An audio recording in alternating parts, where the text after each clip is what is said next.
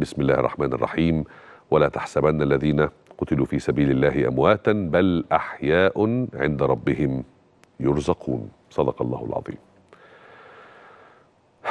أنا عارف إن الموضوع صعب، وعارف إن الوجع شديد، وعارف إن الصدمة كبيرة، وعارف إن العدد كبير، وربما العدد هو الأكبر في الفترة الأخيرة حصيلة العمليات الإرهابية. 305 شهيد زي ما أفصح عن النهاردة بيان النائب العام بجملة حصيلة الشهداء الذين سقطوا بالأمس في الحادث الإرهابي البشع في مسجد الروضة في منطقة بئر العبد بالقرب من العريش في شمال سيناء.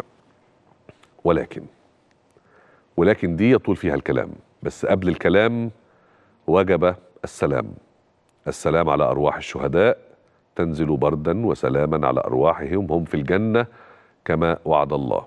وعد الله قريب، ونصر الله قريب، ونصر الوطن لا ريب لنا فيه. اسمحوا لي الأول نقف دقيقة أحداد على أرواح كل الشهداء الذين سقطوا بالأمس في حادث العريش.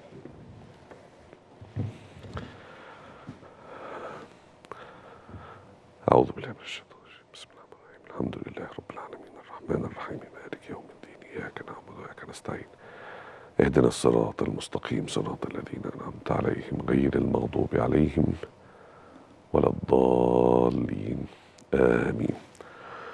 اللهم ثبتهم عند السؤال، اللهم اغفر لهم وارحمهم، اللهم اغفر لهم وارحمهم، اللهم اغفر لهم وارحمهم، اللهم الحقنا بهم في جنات الصديقين والشهداء، اللهم نحسبهم عندك من الشهداء، اللهم اغسلهم بالماء والثلج والبرد، اللهم اغسلهم بالماء والثلج والبرد، اللهم ادخلهم منازل الصديقين والشهداء يا رب، اللهم ادخلهم منازل الصديقين والشهداء يا رب، اللهم صبر أهلهم وذويهم، اللهم صبر أهلهم وذويهم، وصل اللهم وسلم وبارك على سيدنا محمد وعلى آله وصحبه ومن دعا بدعوته إلى يوم يبعثون.